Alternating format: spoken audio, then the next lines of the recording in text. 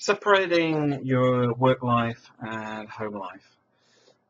I want to talk about this a fair bit because I'm in the FM industry where we're often expected to do silly hours and people ignore the fact that we do it. Um, I've started to move away from it. I don't mind doing it on a consultancy basis, but I'm not a corporate person in the sense that I'm not a yes man. I don't bark when a boss shouts. Um, I simply do what needs to be done, and okay, I don't mind putting the extra effort in, but only when it's needed, and it has to be a two-way street. As a contractor, not a problem, because you'll jam the hours in, get the job done, then have some time off. In the corporate world, they want their cake and eat it. Um, they want you there all the hours regardless, because they want you to work over to do a job. Then the next thing is, when you say, well, I worked all the way through last night and whatever, I'm going to go home early today. So your working hours are 9 till 5. Well, don't get into it. Um, Companies can quote your working hours and you can quote them back. So let's talk about the separation.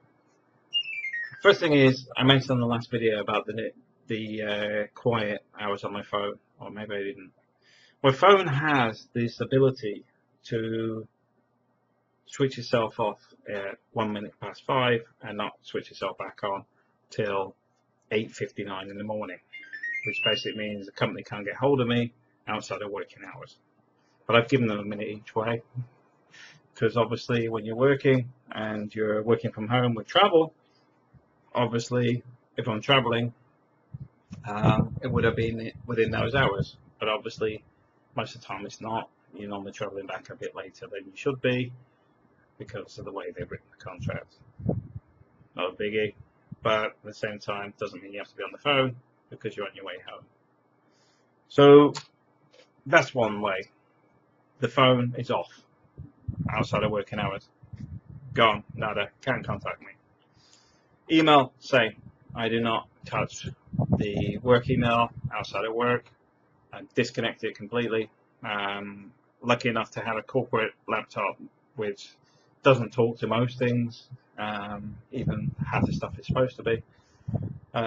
So it just doesn't get switched on in home unless I actually need it for something, but not outside of working hours. So I've removed work from my life that way. It's not in my emails, it's not in my telephone, it's not got any connection with me outside of work.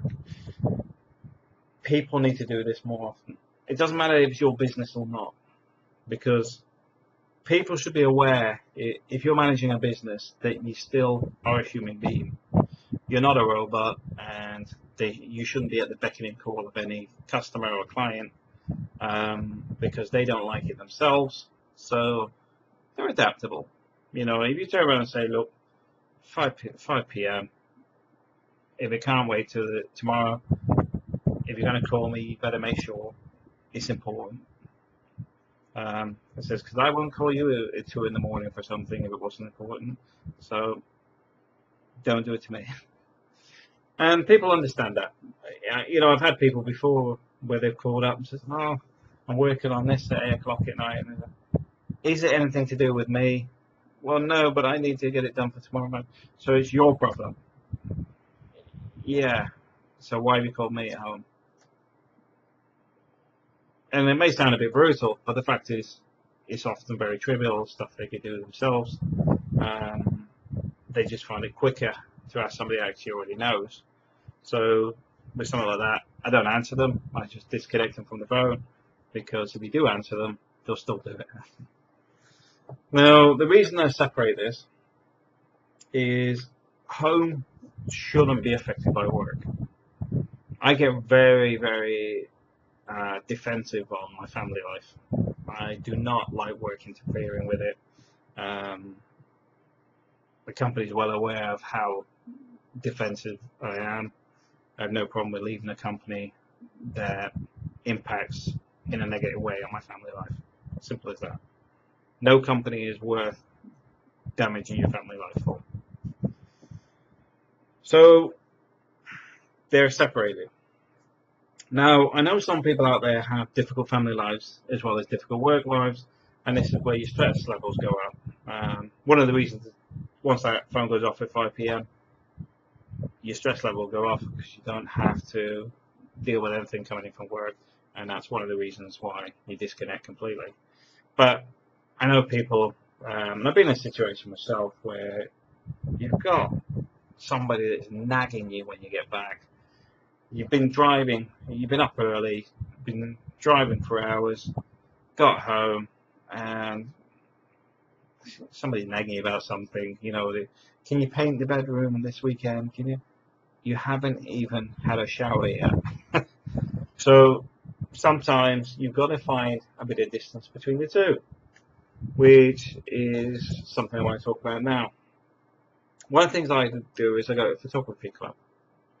The photography club has nothing for family life, it has nothing for work life. It is a bit of me time. I'm with people that I'm not connected with either. I'm also learning new skills with photography and photography software. And because it's disconnected from home and work, you're more relaxed than probably any other time because there's no end goal. There's no like you must paint the spare bedroom, which is like I don't want to do it, but it needs to be done. And your work, you've got to have this done. You don't have any of that because this is a bit of me time. The same goes for fishing. Fishing's the same. That's why a lot of people go fishing. It's not always about catching fish. People say, well, why does somebody sit there for like 8 to 12 hours and not catch any fish? It seems so stupid. The actual fact is they've got away from the things that bug them. Now, it may sound a bit bad to get away from your own family sometimes, but the fact is that's why they do it. They enjoy fishing because obviously you choose your hobby or sport, but it's to do with taking things out your day-to-day surroundings. It's to do with having something that you enjoy. Sitting there in the rain even with a little soggy cheese and tomato sandwich and not catching anything for hours really doesn't bother most fishermen. They're not there half the time to catch fish. They're there to relax. It's like women going to a spa, and guys that want to go to a spa as well. But the fact is, it's to do with relaxing. Now, some people will go, that's why I was saying when some people go, oh, how can you sit? It's to do with chilling out. But often, because some people don't have that balance, this is, I talked in the other video about anger before. This is often where you can get that build-up because they haven't got that little bit of space. And that's why it's important to create a bit of space. Like I said, I enjoy photography, I enjoy fishing. Although I do my college work, I count college work as work. I don't count it as stuff in my own time, although it is done in my own time, but it should only really be done when I'm in the UK working in the evenings, just to sit there and do an hour a night to get it done. It shouldn't be when I come to Spain. I did it this week because I'm a bit behind on my course due to the way work is at the minute. It's a bit all over the place. So I had to catch up, and that's what I'm working on. Now, the whole point with this is balancing your life. I'll catch up, but then I won't be putting that back into my day-to-day routine. At home, it will only go into my work routine. And that's what I'm saying, you need to balance these three. You need a life. Don't work yourself to death, but also having that little bit of space gives you a bit of brain power. And I'll talk about that now on the next video, about the importance of why we have this bit of space. Thanks for watching.